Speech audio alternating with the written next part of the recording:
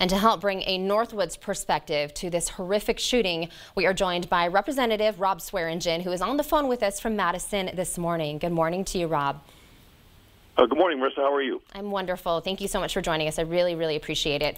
But first of all, we need to know, what does the Molson Coors company mean to the city of Milwaukee and just to the state of Wisconsin in general?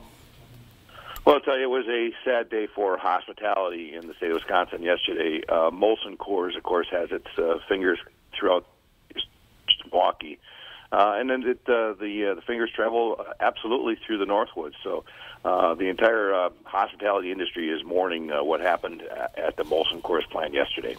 Of course, and you have visited the Molson Coors campus several times. So can you tell us a little bit about what the facility is like? Yeah, sure. First of all, the facility is fantastic and actually very secure as well. And as you indicated, it was an employee that was able to gain entrance. Because you don't just walk into the facility, especially the manufacturing plant or the corporate headquarters. Different, of course, than the tour center area, which is a couple blocks down the street, where they conduct tours, basically on a half an hour, 45-minute basis. So the campus itself is part of Milwaukee. Of course, Molson Coors is glad to be a part of Milwaukee, and Milwaukee, of course, is glad to have Molson Coors as one of their industry partners. So. Just a real quiet day in Milwaukee for sure today. Of course. And just what was your initial reaction when you first heard the news? I mean, obviously everyone has been just completely shocked.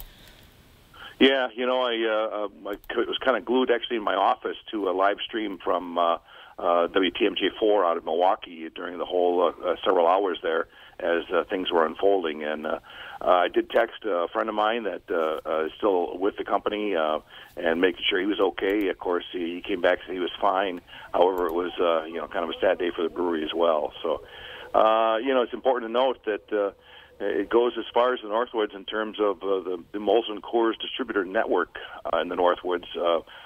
Folks like me who have a liquor license or beer license, we buy our products, our Miller products, from General Beer out of Eagle River.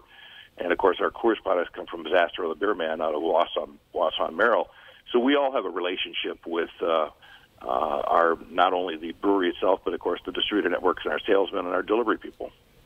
Well, we greatly appreciate hearing your perspective and just really kind of giving us an idea of what an impact it has here at home and all across the state and, of course, all across the country as well. So thank you so much to you, Representative Swearingen, for your time and certainly heavy hearts all across the state this morning.